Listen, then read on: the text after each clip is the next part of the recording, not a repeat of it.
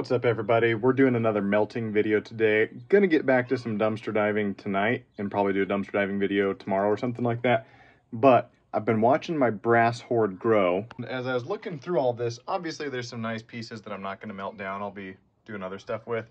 But there's a whole bunch of just junk brass in here too. I mean, maybe these you could say, oh, go sell those instead. But I don't know. I'm gonna melt down this whole pile of brass knickknacks. We got some plumbing stuff here. We've got some brass screws.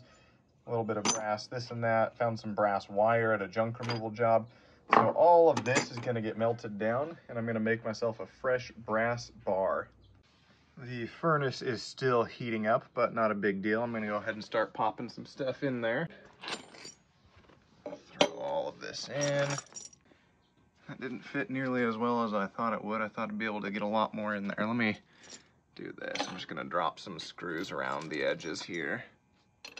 I know I should have my gloves on, but these screws are hard to pick up with the gloves, and it's not that hot yet. It's like 350 oven temperatures, you know. That's good. Come back here in about half an hour and then add the rest. Well, this is interesting. Just came back out to check on it, and I get this weird little white film around the lid, and it's kind of popping. Look, oh my gosh. Oh my goodness. Something in there, oh my gosh. Something in there is not brass. I don't know what's going on though, but that does not look good. What did I just... Look at that. Oh my gosh. Hang on, I got a fire extinguisher right inside in case things get trippy, but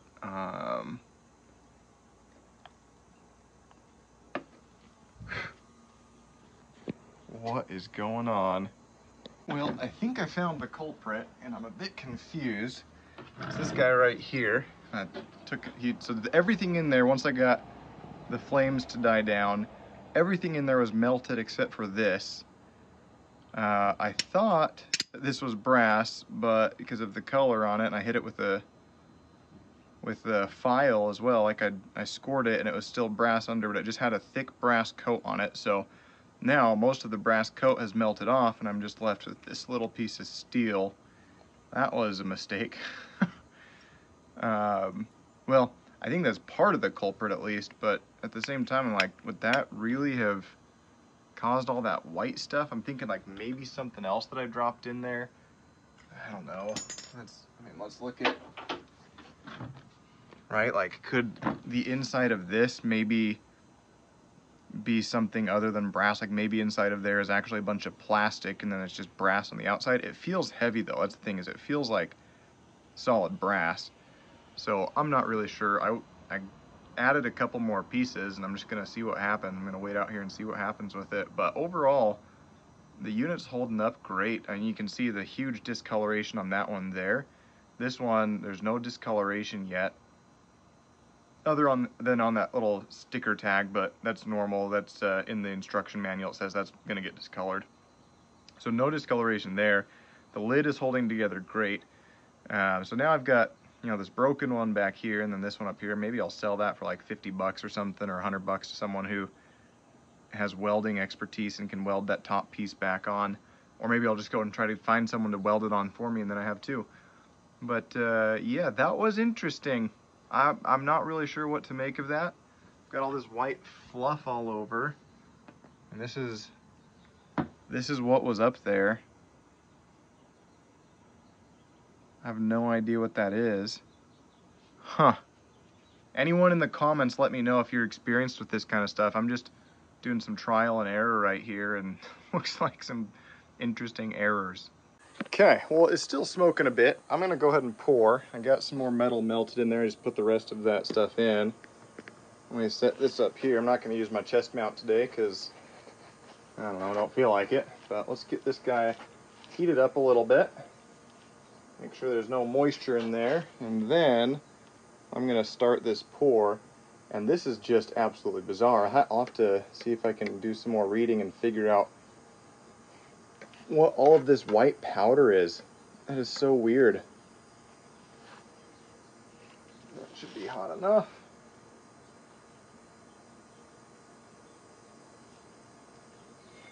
Or the smoke, I guess. Maybe it's, I don't know, the smoke or something. Okay, here we go. Let's get this thing poured. And then let's be done.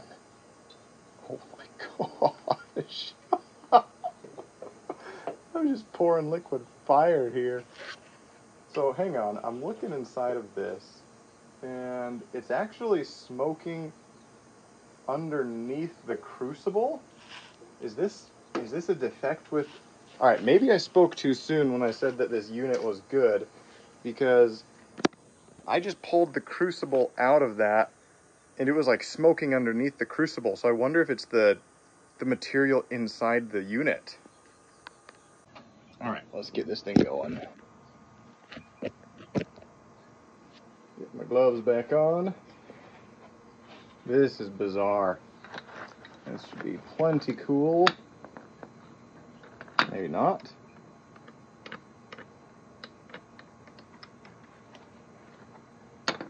There it is. That's a nice little bar of brass with some weird funky yellow. All right, let's pour bar number 2. I want to get this thing done ASAP.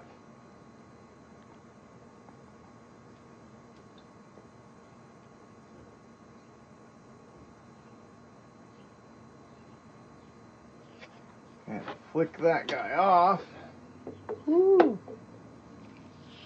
Okay.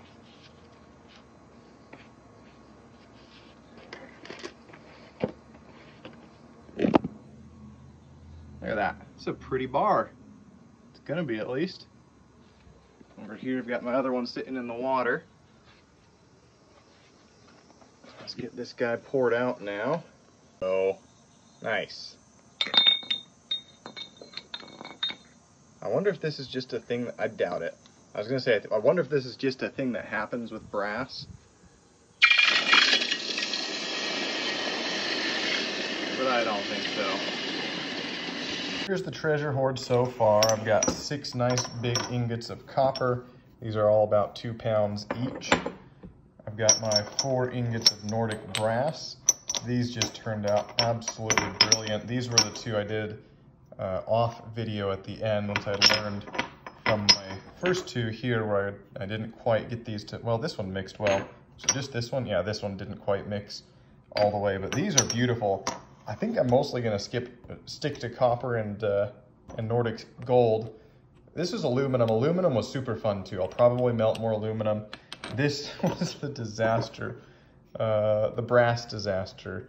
So I may attempt brass again after doing a little more research, but honestly, this doesn't even look that good. And this is just something that happened serendipitously. It's like a pair of angel wings. And this was from my Nordic brass melt the other night. As I was pouring the last pour, this is like the dregs of what was left, and you can kind of see how it has the crucible curve shape right there in it. And then this hardened on the crucible and fell out, and so I just tossed it in the water, and it came out just absolutely gorgeous. Like, that is just stunning. Not marred at all. None of this kind of junk on there. So I like that piece. I thought it turned out pretty dang good. All right, so naturally when I didn't know what's going on, I go to Reddit, because Reddit's great. White foam from melting cartridge cases. This is brass cartridge. This sounds kind of like what happened to me, white foamy stuff. Recently started experimenting with metalworking, made a furnace, used it to melt down aluminum and zinc, and apparently worked fine. Today, I tried to melt down old brass cartridge cases, and once it started to melt, I got a bright green flame coming out of the crucible. That's exactly what I had, thick white smoke.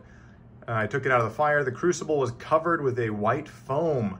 Read about metal fumes coming out, but I understood happened once it reached the boiling point, and I wasn't at the boiling point. Same thing here, I was at the melting point, not the boiling point. What happened? Come down here, you're burning zinc. The white stuff is zinc oxide. Odds are you didn't get your zinc as hot as you got your brass.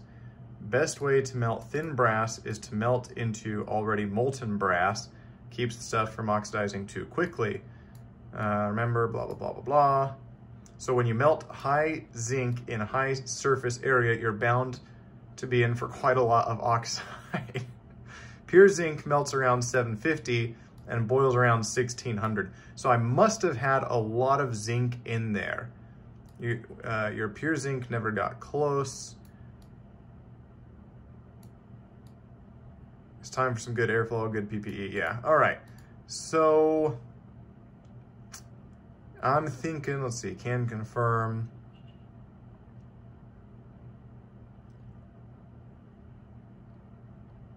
Green flame is a result of burning copper. I definitely didn't have copper in there unless it was brass plated copper, but that would be weird.